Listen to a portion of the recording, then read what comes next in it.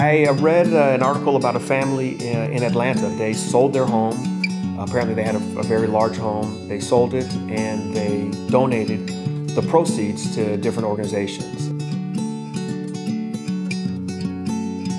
So today, Felicia Dukes and her family are moving into to my home. They are moving in for a year, rent-free. I could just become a better mom. I can go to the schools more. I can just take more time with the kids. And between Felicia and myself and Alexandria House, which works with families that are in transition, we've come together to create this partnership. When we received Tony's offer of a home for a year, it was just an amazing reality. I don't have Bill Gates money. I don't have Warren Buffett money.